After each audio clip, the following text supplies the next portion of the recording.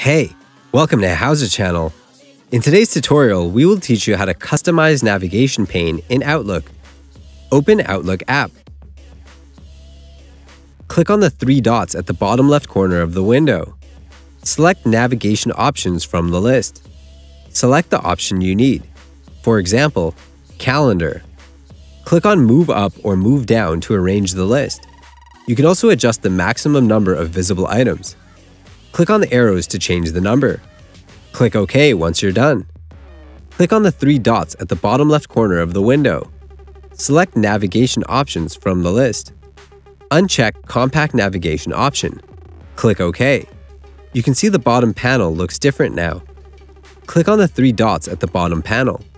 Select Navigation options from the list. Change any other settings you need. Click OK. That's it. Thanks for watching the video. Please like it and let us know if you use any of our tips and tricks. Subscribe to our channel. We upload new tutorials every day. See ya!